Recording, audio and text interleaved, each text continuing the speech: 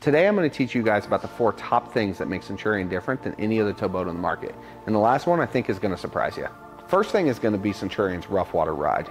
It is second to none, and I'm willing to put that to the test at any point. Second thing is going to be Centurion's ram fill.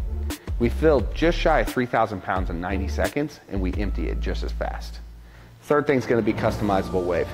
Now Centurion has set it up to quickly adjust between ballast placement, center tab trimming, and speed. You're going to make that perfect ride for any rider. Now the last one's fuel economy, and that surprises everybody because the thing we hear back all the time is I'm not buying a surf boat for fuel economy, and I totally understand that. But Centurion makes it a big enough difference that it does bring up a conversation. Now most of Centurions, we're going to be running somewhere between 9.5 gallons an hour to somewhere around 12 to 13 gallons an hour. That's going to be our range on a Centurion.